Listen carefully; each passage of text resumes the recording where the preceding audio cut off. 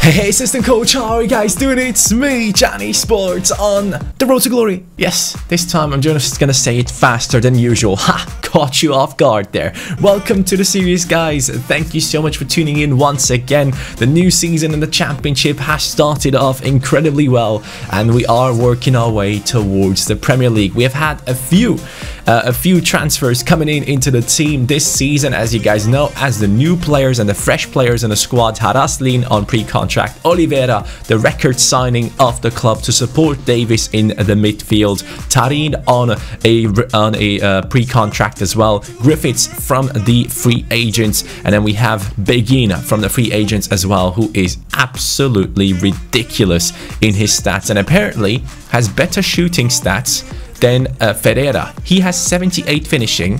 Ferreira has 76. Wow, that is actually true. You guys actually caught that. He has better shooting stats than our striker, who has scored over 50 goals in the last season. So very impressive by Begin right there. But guys, thank you for tuning in as always. And of course, go ahead and subscribe to the channel if you are new. That would be very much appreciated, man, because we're trying to reach 300,000 subscribers, and around 35% of the people that watch my videos aren't even subscribed. So become one of those that is subscribed. Welcome to the family, if I might say so, and turn on notifications, please do that. That is very important. Now guys, there is a comment in the last episode that is coming in from CS Mike, and he says, fun fact, Leyton Orient episode 1 is the 4th fastest first episode on your channel to reach 100k viewers since FIFA 19. For that, thank you. Genuinely, thank you, because this road to glory, it was a pilot episode, so to say, the pilot first season. I wanted to see how things go,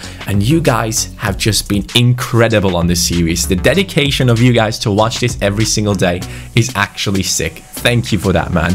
Now, there's another comment coming in, though, from Kodrut Gabriel, and he says, you said you would upgrade skill moves if the dribbling stats are above a number. Begin has 80. You should go for 3-star skill moves, if not 4 at 82. Now, again, guys, I have now written down the rules, so we have this on a piece of paper at all times. After getting to 50 dribbling, you get 2-star skill moves. After you get to 65 dribbling, you get 3-star skill moves.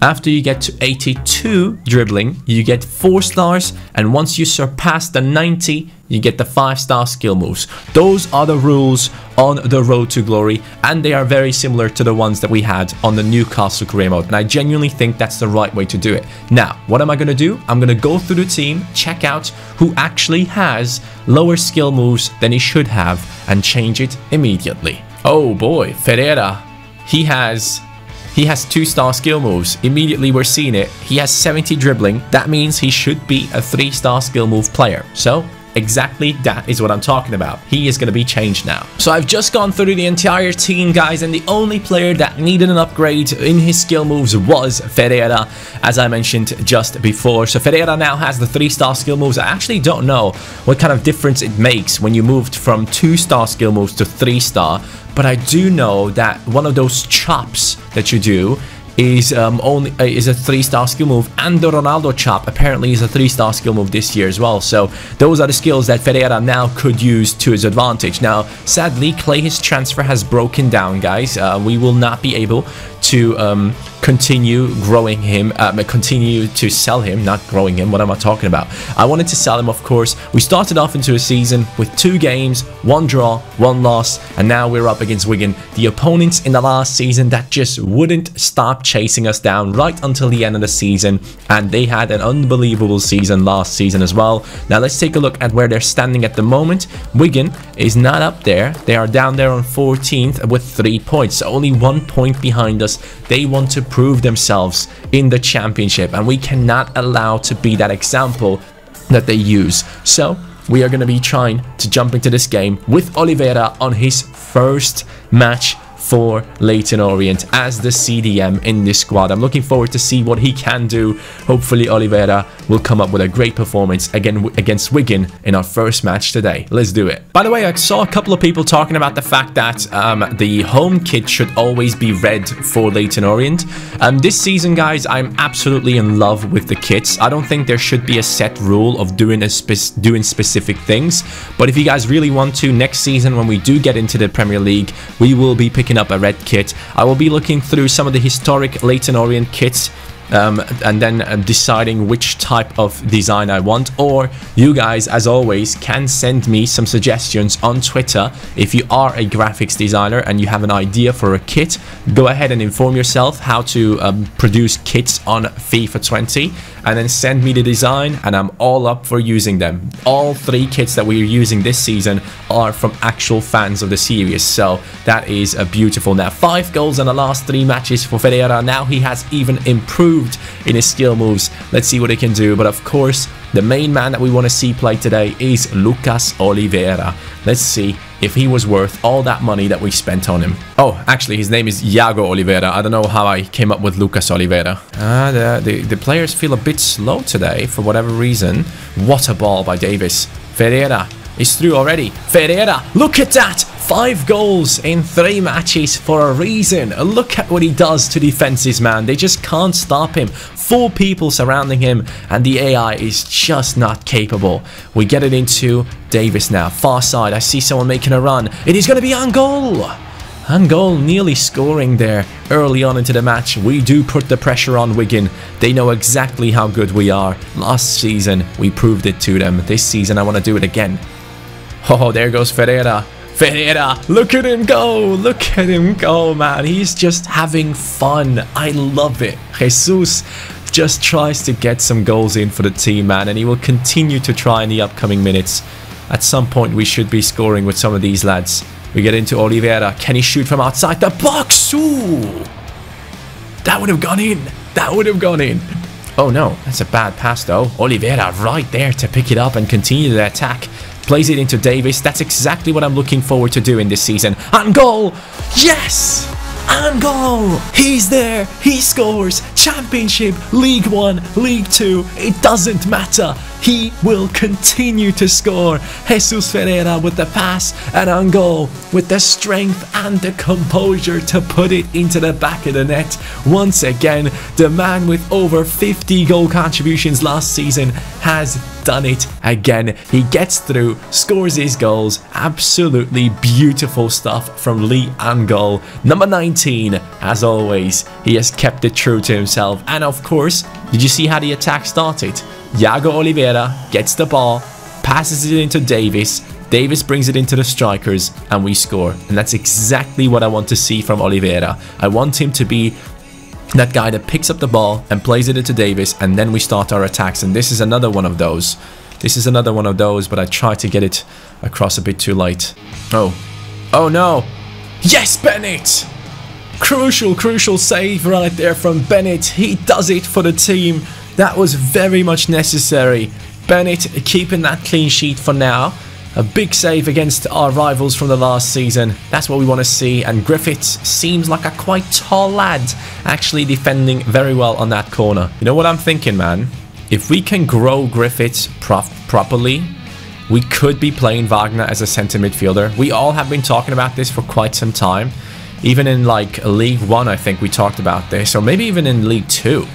We said that Wagner has the perfect stats for a centre midfielder, and I think that might be an opportunity in the future that we might have to explore.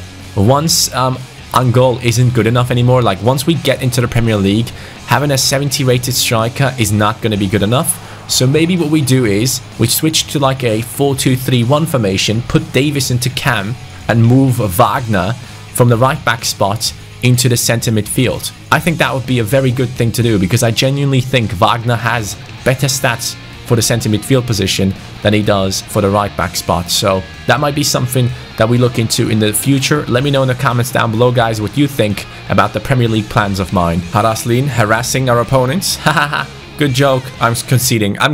That joke was so bad that I had to concede. I had to punish myself. Number 19 scores for Leyton Orient, and number 19 scores for Wigan Athletic. I messed up big time. Haraslin harassing his opponents. I mean, what are you doing, Johnny? Just freaking play the game. Stop making jokes. I really want to win this game, and I kind of have a feeling that later on in this game, Begin will be coming in as a substitute and doing something.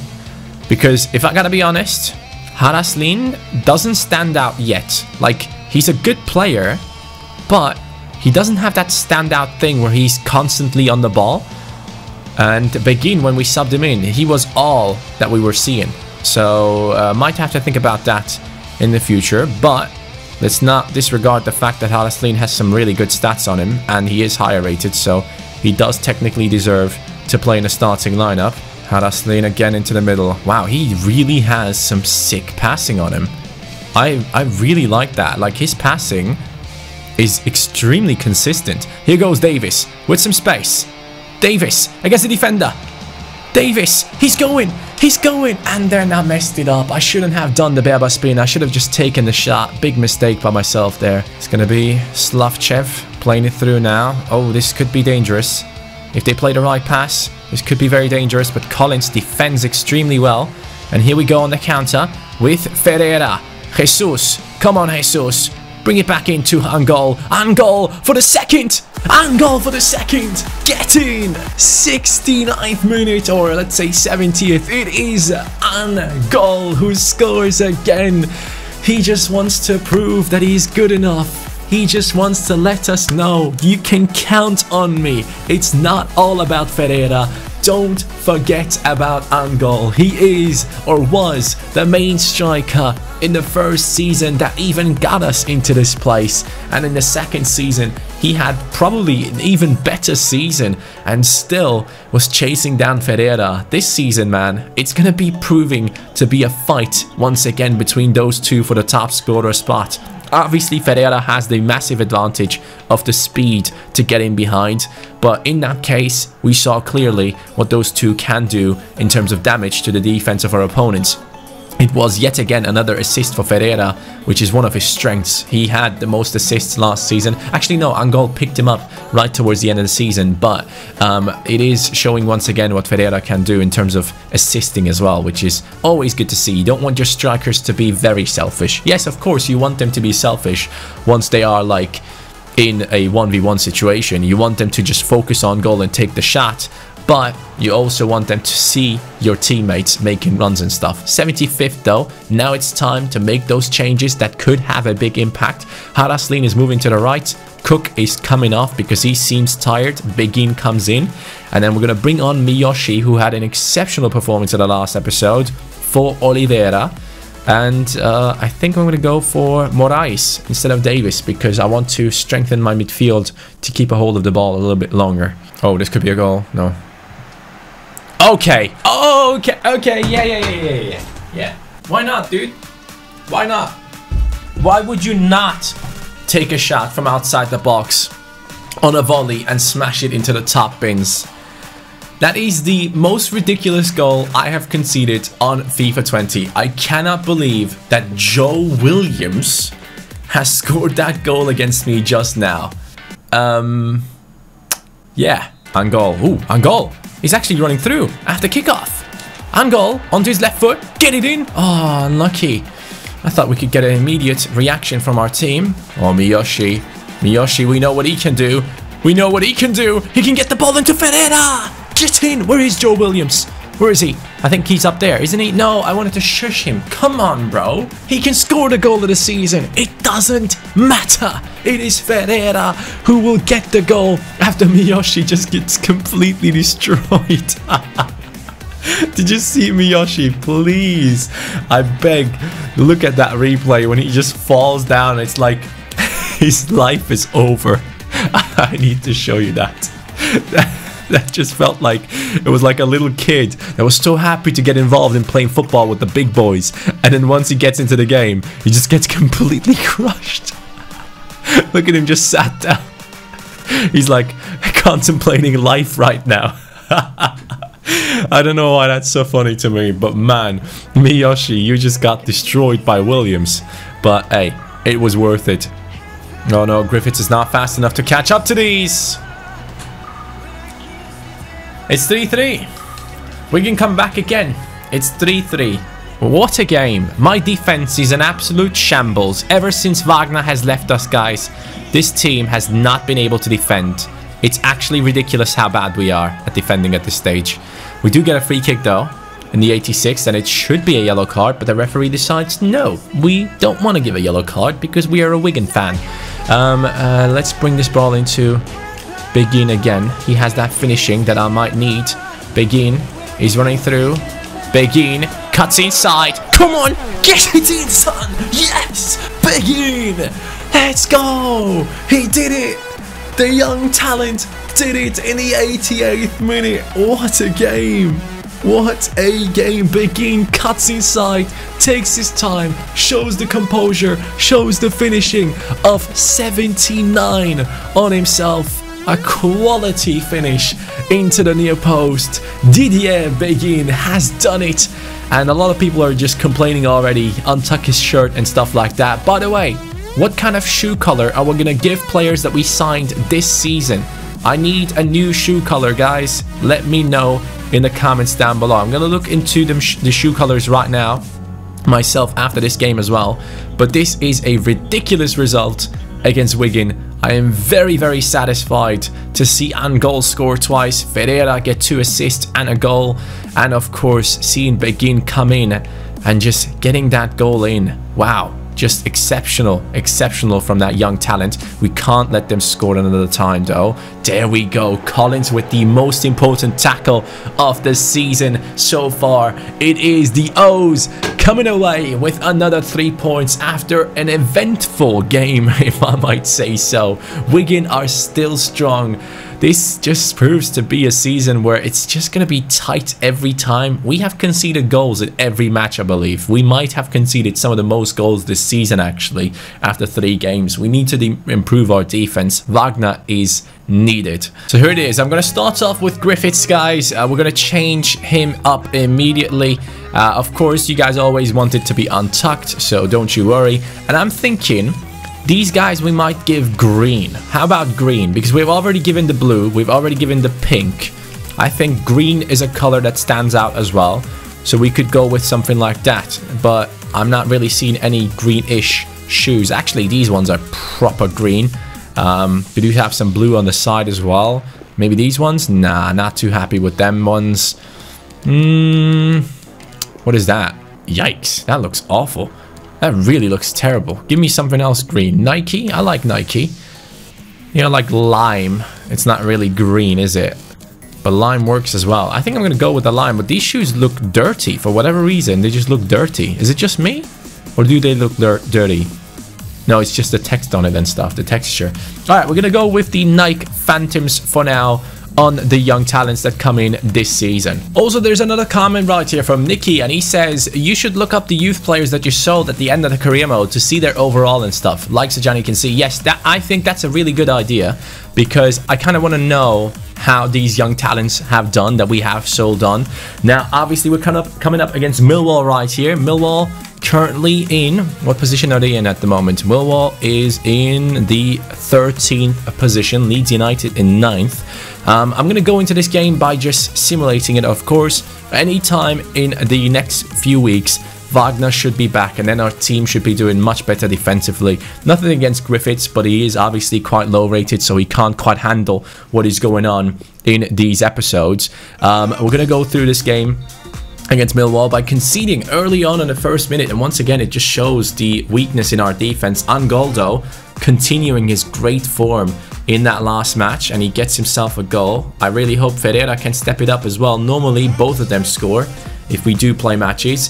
Angol actually gets 2. Impressive stuff from the old man.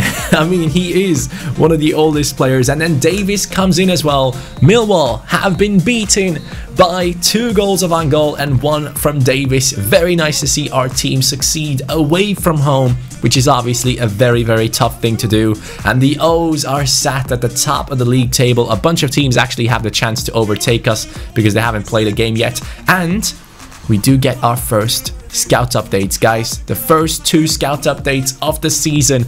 Here it goes on the 19th. That is a number that we have to keep in mind. This guy looks terrible. This guy looks awful. This guy looks even... Actually, he has a worth of 325k, so we can keep him around.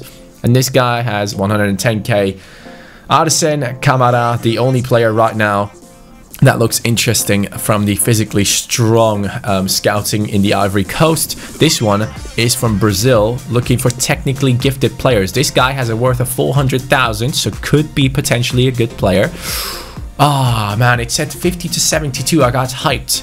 I thought for a second that Alex Conceição would be a decent player to have, but sadly, he only has 275 on his value, which just tells us that he's nowhere near good enough. Carlos Linz, the only one that we're going to sign today, and we're going to take a look at his stats immediately. Carlos Linz, show me what you got. Where is he?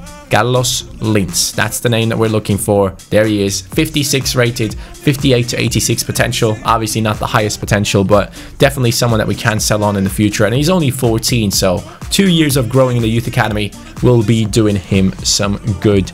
Now, you guys know we have 8 million still to spend, and I'm looking to spend it. Blackburn, though, up next, and I want to see what type of result we can get against this team as well. Can our team continue the great form that we have been on?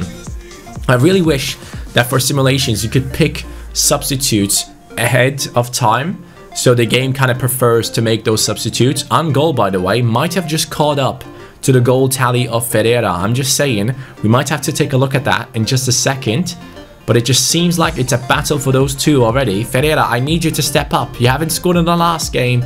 Get one now, Ferreira. Become the hero. Oh no. On goal again. Oh boys. Angol is carrying the team right now, 2-2. Blackburn, good result. At home, we're struggling. We're conceding way too many goals. And there it is. There's that message that I've been waiting for. Jens Wagner is back. Get in. Ah, man, it's been long. It's been a long time, Wagner. I've been needing you for some time now. And finally, our defense will improve once again. Very happy with this.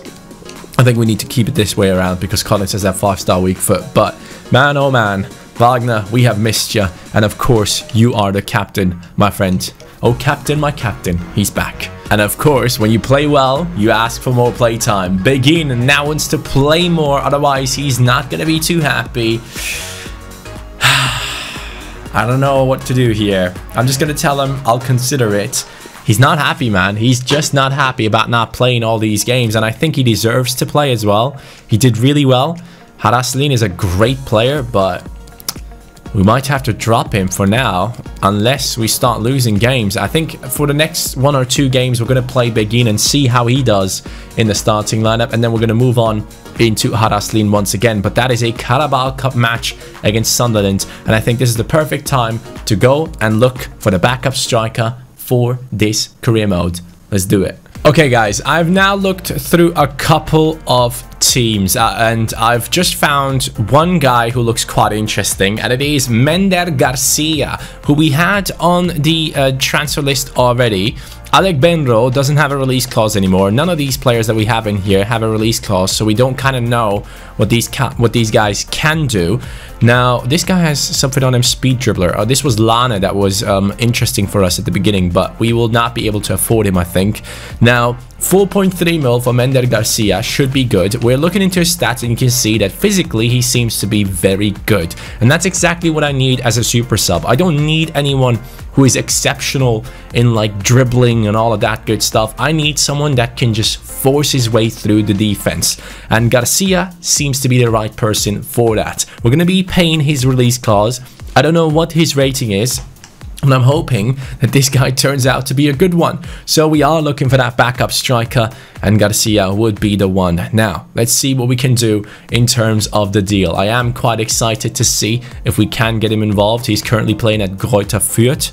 I'm going to offer him important. Is he going to be happy with that? Oh no, he wants to be important, not rotation. Sorry, I chose the wrong one there, I think. But he wants important, and that is good because we don't want him to be playing every single game.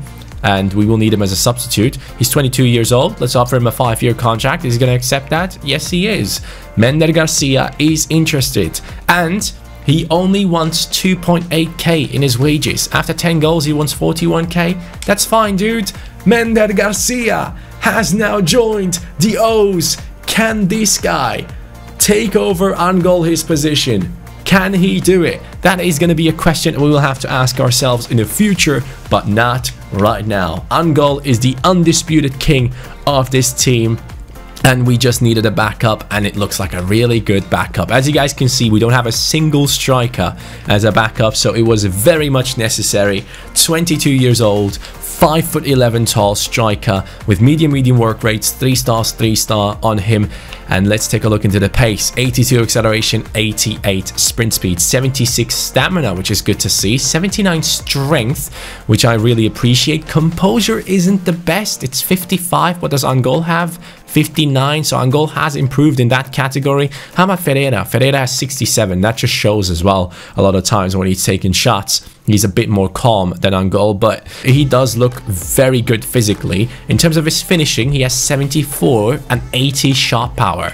Angol has 67 and 71 shot power, but you can see what he does with it. He knows exactly what he can do and what he cannot do. Angol is just aware of his abilities. And Garcia now joining into the team, very happy with that. We needed a backup striker, and we have found ourselves one that was very much necessary for today's episode, guys. I think we have made the right choice. And in terms of how the players are doing so far, Angol 10 goals in 10 matches with 1 assist. Ferreira 6 goals and 4 assists. He has 10 goal contributions, he has 11. And then Davis has 6 goals as well, but 4 of them in the preseason tournament. Ferreira has only scored in competitions away from the preseason tournament. Angol has actually scored 3 during the preseason tournament. So if we take that away, both of them are kind of on the same level at the moment. Miyoshi also quite impressive. He has played 3 games, got himself 2 goals and 2 assists. Very well done by Miyoshi. And Begin, he has played 3 games and got himself 2 goals. We got to ask ourselves if Begin should be playing in the starting lineup, and if we use Haraslin as someone to sell on in the future and make money, because this guy just looks exceptional, and he has proven us that he can score in crucial moments, and he does have the stats for it. So I'm all up for using Begin in a starting lineup from this point on. But guys, due to it still being a transfer window episode, there will only be 1 game in today's episode. We're going to be, once we surpass the transfer window, as you guys know, we're going to be going through the season a lot quicker. Next episode though, we're going to be playing against Carabao. Actually, hold on, I wanted to lose, right? Sunderland, do it for me, please. I wanted to drop out of the Carabao Cup, so please beat me. Ferreira, what is it about you and scoring in the Carabao Cups? You need to explain this to me. Maguire scores for them. Very nice. I can't believe I'm actually cheering for my team to lose, but I really couldn't care less about the Carabao Cup. I want to focus on the season. So right here. Come on. Come on, man. Just take it away from me. Oh no, Clay, what are you doing? Clay, why are you scoring? I'm even... Yes, Greg, good job. Penalties. We lost. Get in. We're out of the Carabao Cup, guys. The cup that absolutely no one cares about. And I don't know what's going on with my controller, but it's not working properly. Hello? Hello? There we go. Finally, it works. But man, I'm glad that we dropped out of the Carabao Cup. And I think we are moving closer and closer to the transfer deadline day any moment. And once that happens, we of course... oh, Clay has been sold. There we go. Finally. That worked out. Clay has given us a parting present with that goal that he scored. But Begin, no worries, man. You'll be happy one day. Oliveira wants to play. That's okay. Anderson, we'll see. We'll see what happens, Anderson. I'm not too sure on letting you play, but I should probably involve Begin into this team as well. So let's get him into the starting lineup of this one, because otherwise he's just going to lose his mind. I'm going to put Lewis on the other side. I think that's probably the right thing to do. So that is going to be the reserves team from now on. And it's going to be Garcia instead of Ferreira. Ferreira needs to stop scoring, okay? For once, Ferreira, I don't want you to score. How about that? And also, let's take away Tarin here and bring in Hape and Anderson for Collins, okay? That's how we're going to run the reserves team. But yeah, like I said, that is it for today's episode. Thank you guys so much for watching. The O's have brought in yet another signing, and we have played an amazing game against Wigan. The O's currently in that 4th position with 11 points. Brentford, Cardiff and West Brom ahead of us. Nottingham Forest and Middlesbrough as well. Those are going to be some big clashes in the upcoming episodes. Thank you for watching. Let me know what we should do with the remaining 4 million that we have in the club. Do we still need something else in this team, someone else to come into this squad, let me know, guys. Thank you though so much for watching. Looking forward to seeing you on the next episode once again. Take care. Peace.